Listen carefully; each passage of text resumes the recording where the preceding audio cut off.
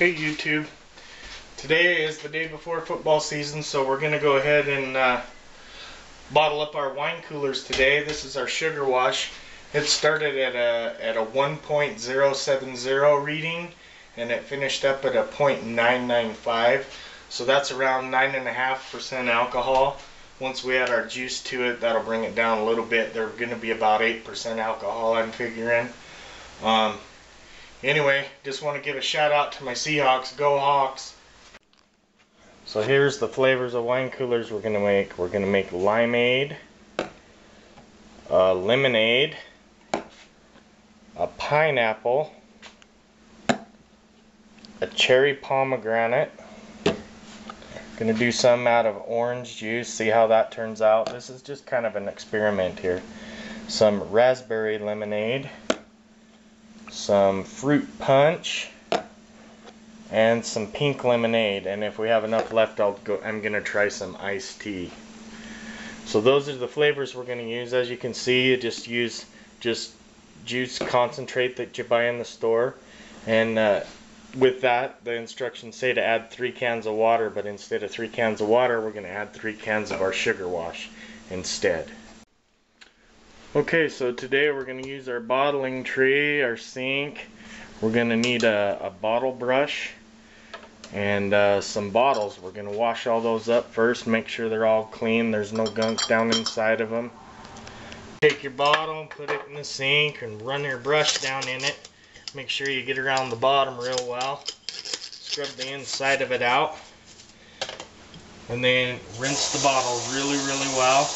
You want to make sure there's no soap residue left in it. Make sure you rinse it out really well.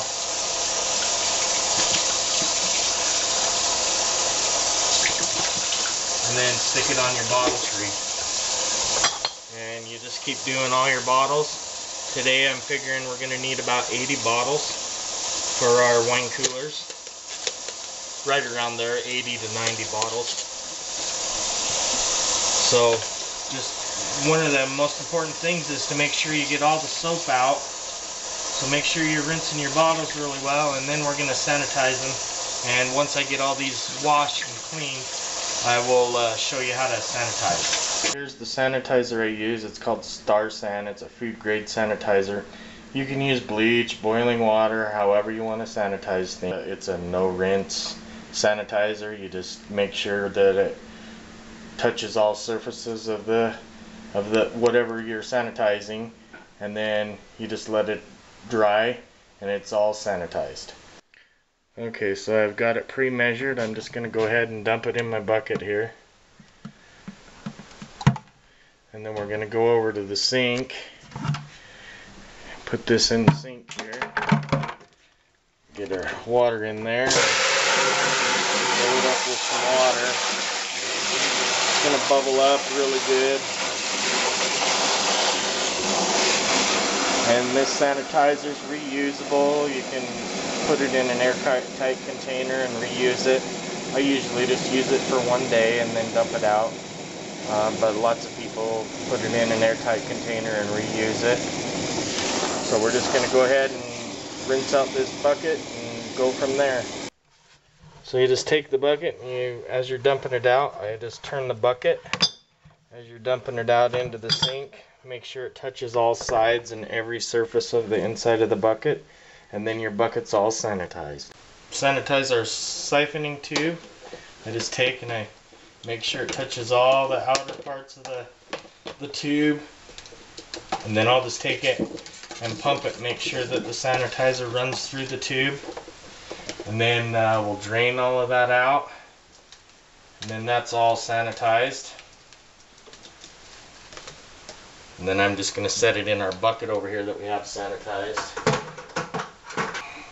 We're also going to use this little bucket today. This is what we're going to use to mix our wine coolers in. So we'll go ahead and sanitize that. Just make sure that it touches all surfaces of that. Now that's all sanitized. Set that aside. We're going to use a funnel to dump the wine coolers into the bottles. Normally with wine you don't use this. You want to keep the air out of the wine, but with the wine coolers it don't hurt. So that's all sanitized. We'll throw it in our bucket. And then we're going to use a spoon to stir it with. So we're going to go ahead and sanitize that spoon real well.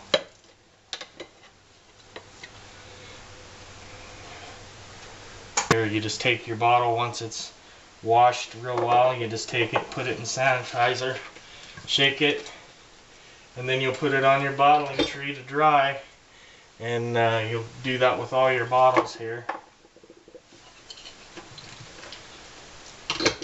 Just make sure you get all your bottles sanitized. And then they'll be ready. And I'm going to go ahead and finish that up and we'll be back. Okay, so we got our sugar wash up here on the counter and our bottling bucket down here. So we're going to siphon it from there down to here with our siphoning tube. What you're going to siphon it into has to be lower gravity. You know how siphoning works. So we're going to go ahead and pull our airlock off. Set that aside. Take our sanitized siphoning tube, shove it down in there, and then you just take and you pump it a couple of times and it's going to start siphoning down into the bucket.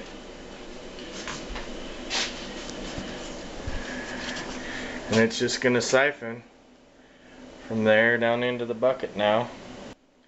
So we're going to go ahead and let that siphon down. Takes a few minutes to do that.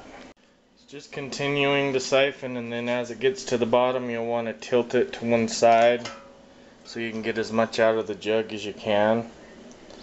One thing I also forgot to mention is before you do this you want to kill off the yeast. So you use potassium metabisulfite and potassium sorbate. I'll go over that in another video, but that's what you use to kill off the yeast so it doesn't re-ferment and blow up your bottles. You've got to make sure you do that before you bottle this and add more sugar to it. We're just going to continue until it's all down in the bucket. And then as you can see there's some lees at the bottom. That's what they call the sediment. You don't want to suck that up. Once you get down there you're just going to cut it off so it doesn't suck that up. You don't want that in your bottles. Okay, so we've got it all in our bucket now. We're ready to start mixing it with our juice concentrate and making our wine coolers. The foam on the top is just the sanitizer, and that's okay. It's going to dissipate in a few minutes. Okay, so I've moved the bottling bucket. As you can see, it's got a spout on it. That's how we're going to get the sugar wash out into our juice and measure it into our cans. I've got it sitting up on the counter now, and I've got my mixing bucket. This is what we're going to mix it in. And then we're going to take our cans of juice and pour into our bucket. Okay, so we used 2 cans of our limeade juice, so we're just going to fill up 6 cans of the sugar wash. We're going to dump that in there.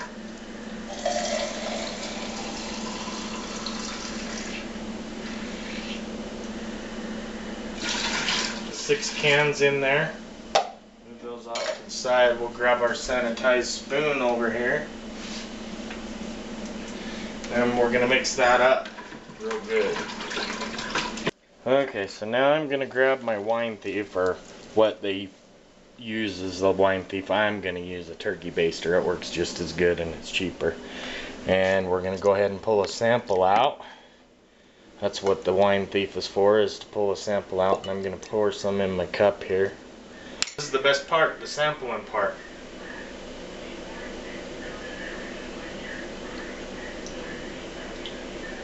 That's pretty good. We're going to grab our funnel out of the sanitizer here, and I've got some bottles set up here. And then you just stick the funnel in there, and then we're going to go ahead and pour it into the bottle here. Try and do this one-handed here without spilling it. And you just fill the bottle, and then once it's full you take your funnel out and move it to your next bottle and fill it up.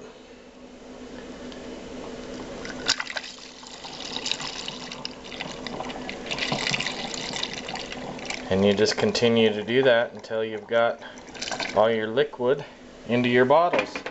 2 cans of juice with the 6 cans of the sugar wash. We've got 8 bottles out of it. So we're gonna go ahead and cap them now. So I've got my caps soaking in my sanitizer here. So we'll go ahead and grab those out. Then we'll just go ahead and set the cap on each bottle here. Whoops.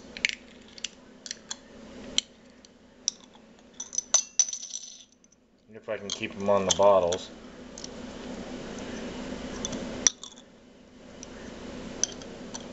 And then we're going to use our two-handed capper to press the caps on. So you just take the bottle and you put the capper on there and you press down and then take it off, and then I kind of turn it about halfway so you get all 4 sides of the cap, and that's it. Then you have a capped bottle. And you just keep going through until all your bottles are capped. Like I said, I like to turn it and get all 4 sides just to make sure it's on there good. And that's how you cap them. And then sometimes you spill some or whatever, so I like to take and wipe the bottle down with a clean wet rag to get the sticky off of the bottles. And then I'll take a towel and just kind of dry them off.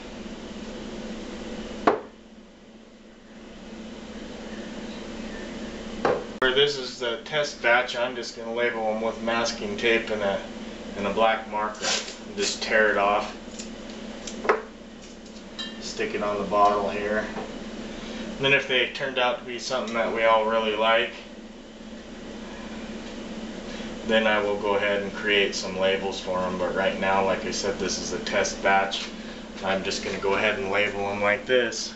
So we got them bottled, and we got what kind it is written on it now. Just store it in this little 6-pack carrier here, and there you have it. And then we're just going to go ahead and continue to do it with each of the other flavors. So there's been kind of a change in plan. We're not going to do the pineapple or the pink lemonade this time. We're going to try an iced tea instead. Okay, so we ended up with 7 flavors. Limeade, a screwdriver, which was orange juice, fruit punch, lemonade, cherry pomegranate, raspberry lemonade, and iced tea. We ended up with 70 bottles in total out of a 5-gallon batch. Now it's just time to enjoy. I couldn't wait till I was all the way done. I went ahead and drank one of the screwdriver ones. It's really good. Thanks for watching my videos and subscribing to my page. Cheers. Well, I asked my old pappy why he called his brew White Lightning instead of Mountain Dew. I took a little sip and right away